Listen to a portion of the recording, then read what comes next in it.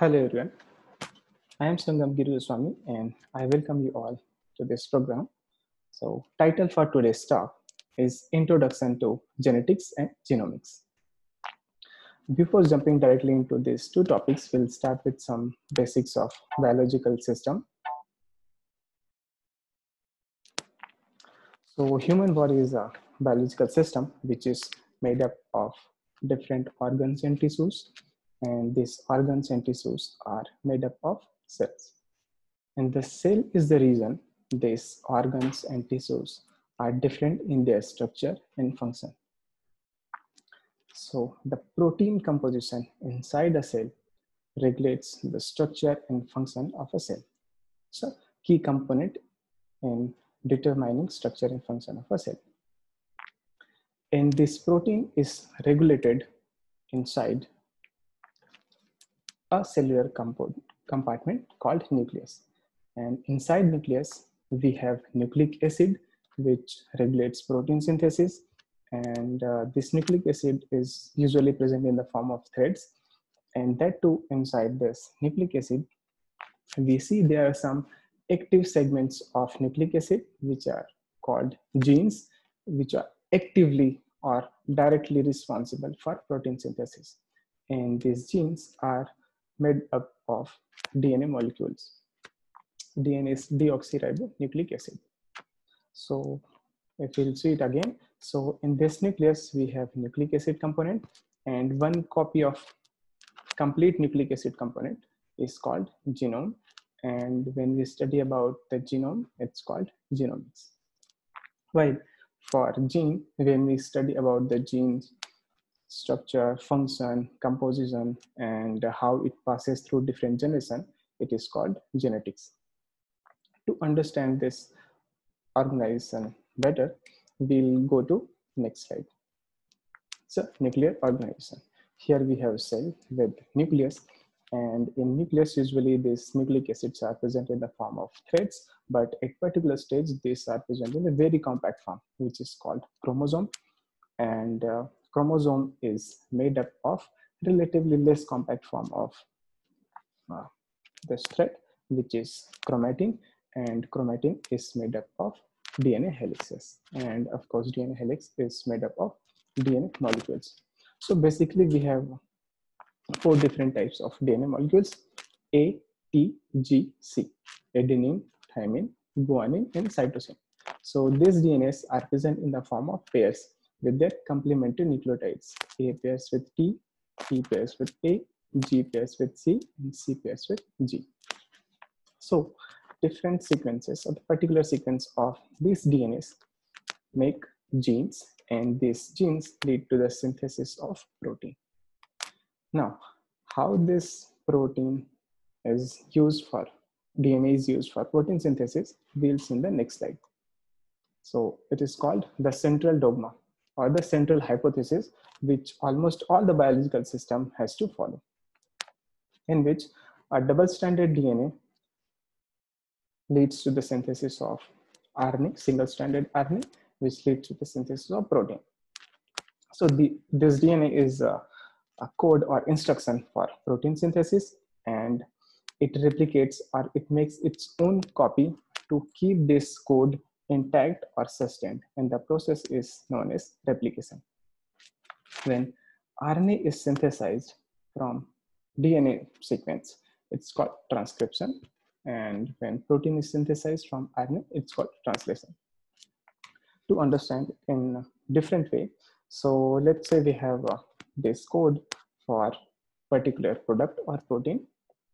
So this code cannot be used directly for protein synthesis or product synthesis. So this code or this script has to be changed into some other script which can be read by us or the system. So here, for example, this is decoded into D, this shape is decoded into O, and this one is decoded into G. So now the script has been changed, and now we have decoded the message, which is dog. And this process of changing script is called transcription. But the job is still not done. We just have the message. The product has not been synthesized. until unless we do the last step, which is translation.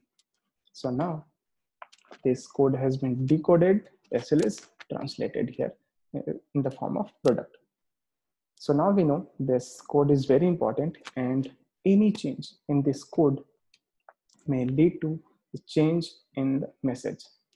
So this change will lead to change in this message, and the outcome will also be different.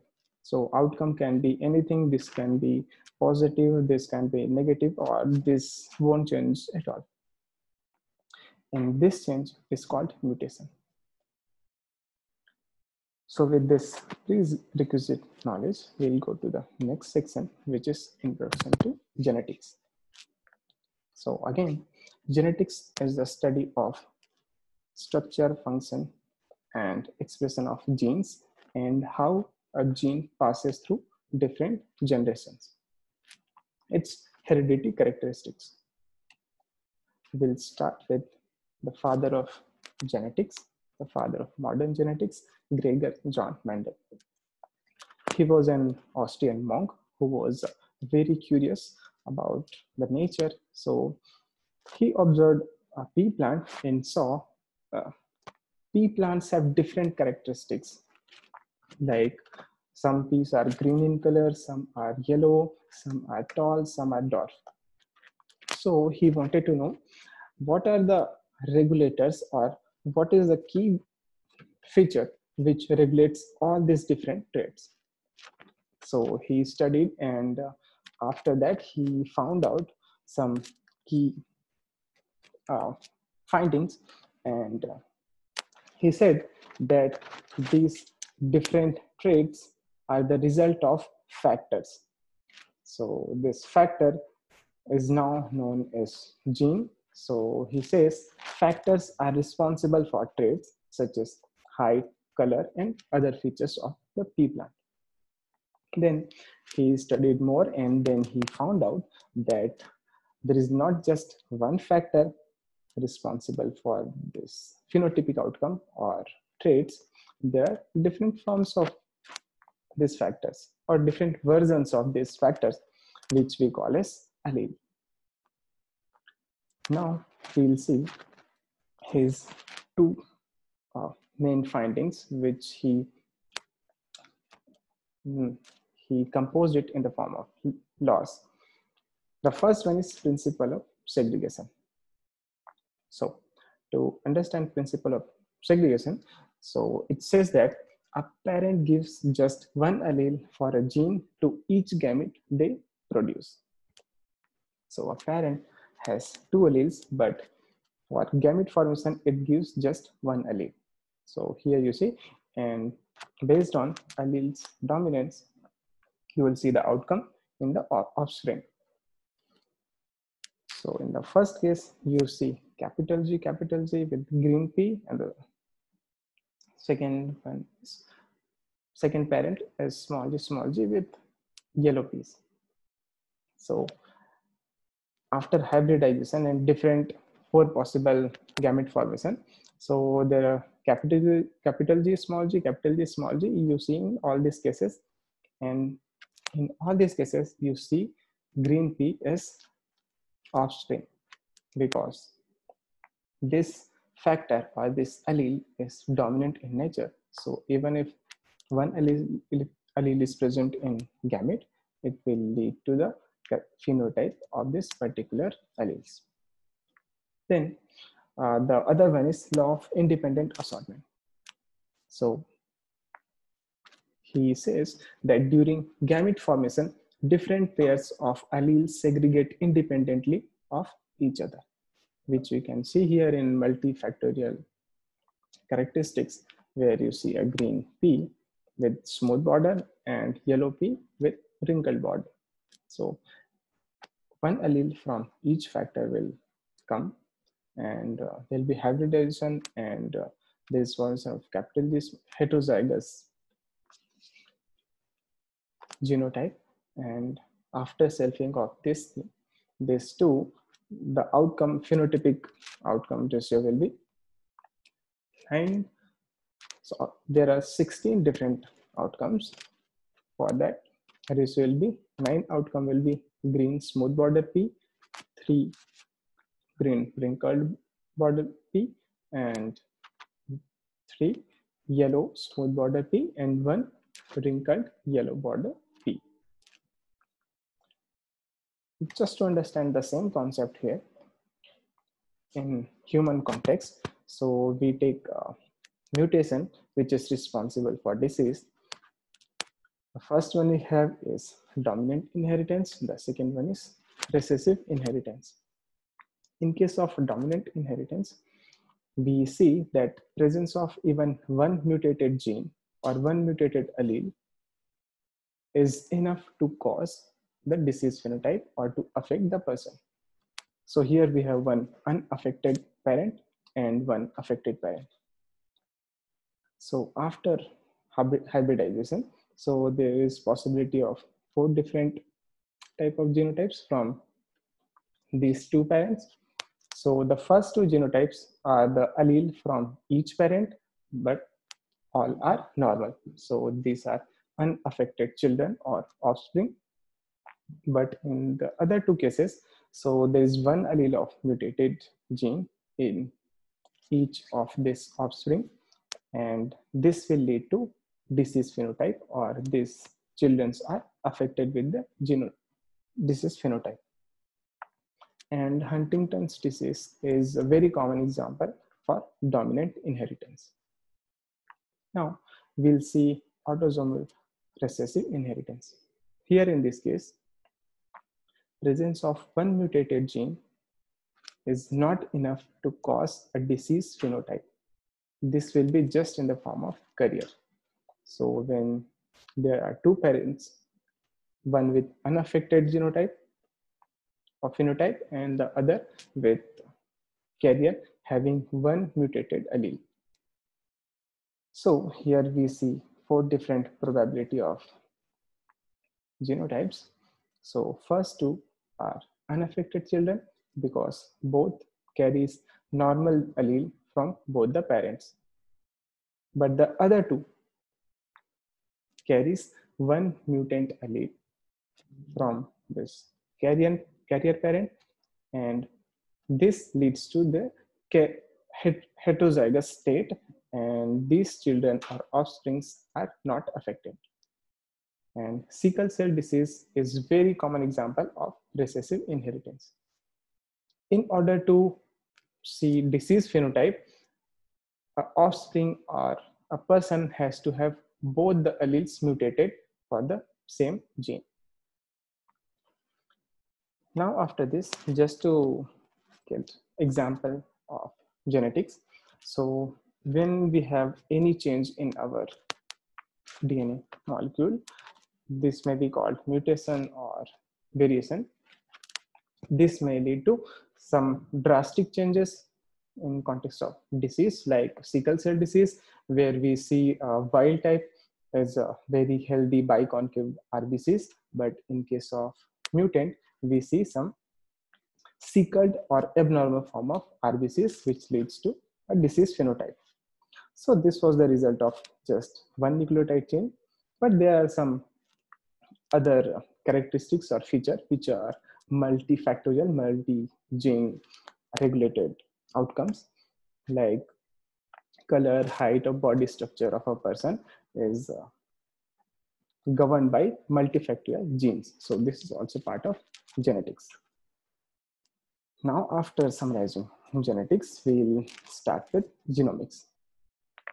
So genomics, we know that this is a study about genome, and genome is a complete nucleic acid inside a cell, and it includes genes as well. To understand this, so from one cell, when we measure our total nucleic acid length, it comes around 3 billion base pairs. This is just one copy, and we have 2 copies of it. So just to visualize how long our genome is, and if you take an average person and join all the genome content end to end, and you try to make it one single thread, this can go from Earth to Moon and come back 1500 times.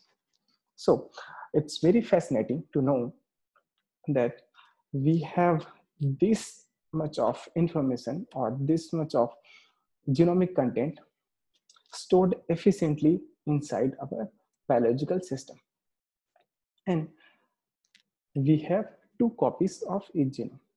And this genome is not just a single thread. This genome has 23 parts, and each of them is called chromosome. So we have 22 common chromosome, but in case of male, we have 1 copy of X, 1 copy of Y. In case of female, we have 2 copies of X. So we have this in 2 copies, and that is called diploid. Now, to understand the genome size in different organisms, let's compare it. So here we see, let's start with the largest one. So camellia, Japanese camellia is a plant which has 149 billion base pair as a genome, while human has 3 billion base pair, mouse has 2.9 billion base pair, and elephant has 3.3 billion base pair. Dogs have 2.5 billion base pair, and ants have 500 million base pairs. Bacteria has 5 million base pair, and virus has 0.1 million base pair. Now, after understanding the basic genomic structure and size, now we needed to know the complete ATGC sequence of our genome. To do that, there was a project called Human Genome Project, and the Human Genome Project was an international scientific research project with the goal of determining the base pairs that make up human DNA and of identifying, mapping, and sequencing all of the genes of the human genome from both a physical and a functional standpoint. And it remains the world's largest collaborative biological project. So for this project, across the world, 6 countries, US, UK, Japan, France, Germany, and China, with 20 different institutions participated to complete this project. And this project was started in October 1990, and by April 2003, this project was completed. So it took a long 13 years to complete human genome sequencing. And it costed $3 billion US. And if you want to visualize this amount of money, you can buy 10,000 Ferrari cars with the same amount of money they spent on in 2000, but now in 2022, it only cost 1,000 US dollar to sequence a human genome, which is equivalent to cost of an iPhone. So technologically, we have made so much advancement that we have reduced cost significantly, that now this price is affordable, and this can be very efficiently or effectively used for application in medical research and scientific researches. After this Human Genome Project, there were few key points or key findings from this project, which are earlier we did not know how much component of our total human genome is responsible for protein synthesis. So after this project, we came to know that there are approximately 22,300 protein coding genes in the genome, which are this here in this schematic. And we have only 3% or less than 3% of our whole genome which is directly involved in protein synthesis. So rest 97% part, here you can say this 97% parts are not involved directly in protein synthesis. And the function of these nucleic acid components, which we are still trying to find out, and for now these fragments or this part of genome is called junk DNA.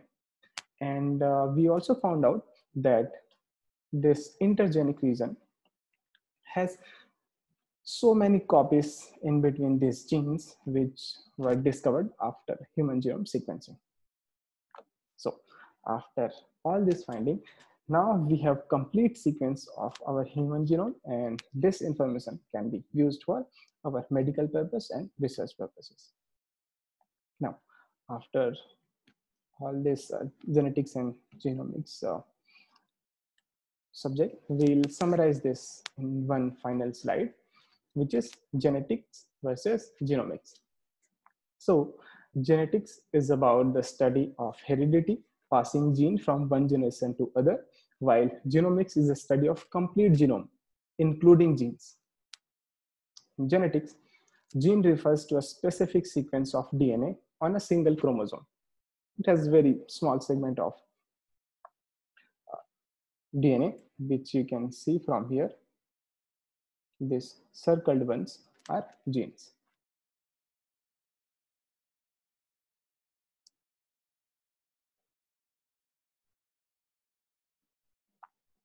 While genome refers to a single copy of complete nucleic acid content. So it includes everything, genes and other intergenic region. Then genetics involves study of function and composition of a single gene. While in genomics, it involves the study of all genomic components and their interrelationships. So I hope every point is clear. Okay, so this is the last slide. So here we have summarized genetics and genomics. Thank you so much.